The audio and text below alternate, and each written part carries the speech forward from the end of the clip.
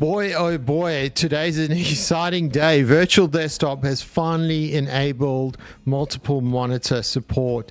And why this is awesome is, Virtual Desktop from an application standpoint is just more solid than the Meta releases, Meta Horizon Worlds. It's more solid than Immersed in my opinion. And also, it's backed by a developer that actually knows what they're doing. So, you can see here I've got two physical monitors on my desk, and this is replicated in Virtual Desktop almost immediately. And the lag, there's literally no lag. I've got a PC wired with Ethernet Cat 6E and a Wi-Fi 6 connection from my Quest 3 to my device, and it just works perfectly. I mean, look at this room.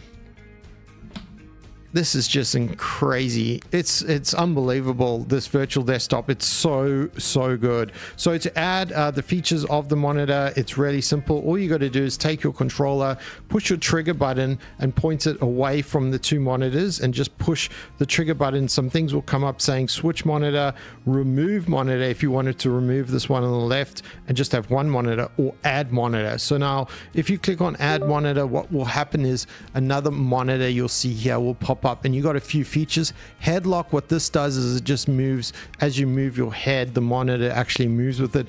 I'm not really sure why you would do that, but there's the feature. Portrait mode as well, which is obviously a biggie for someone who wants to do software development. You could have a couple of these monitors, maybe one on the left, one on the right, and then reset view, which is awesome. So basically what you do is you look around and you can then reset where you want the view to go. So if I want it there, you can just go back to the normal view.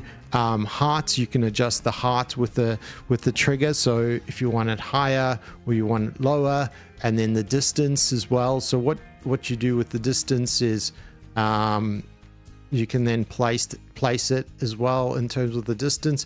The curve, so if you want the monitor to curve a little bit, you can curve it. And then the other one is the size, so you can make it as big or as small as you want it.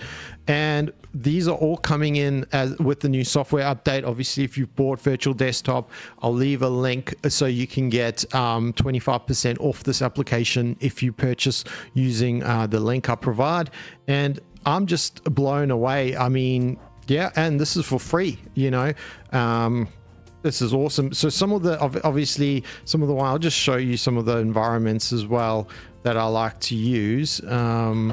So if I just go here, this is an awesome computer room, the modern day as well, which is, you got two versions of this. If you look out the window, this is just really incredible.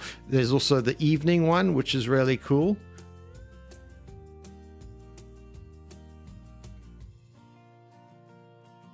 And you know what I love about this application is you feel immersed. You can actually do more work because you feel like you're in the moment, as opposed to the other clunky ones. So I'm a big fan of this app. And then we've got the gaming room as well. This was all that was missing, really. Multiple desktops. So I'm so stoked that he's been able to pull this off. And, if you have issues with it, obviously it's a new release. It's just come out.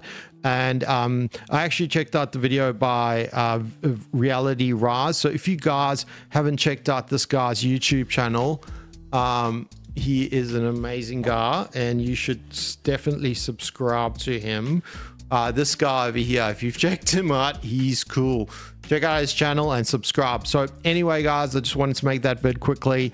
I hope you guys are having a great day, and I'll check you on the flip side. Cheers.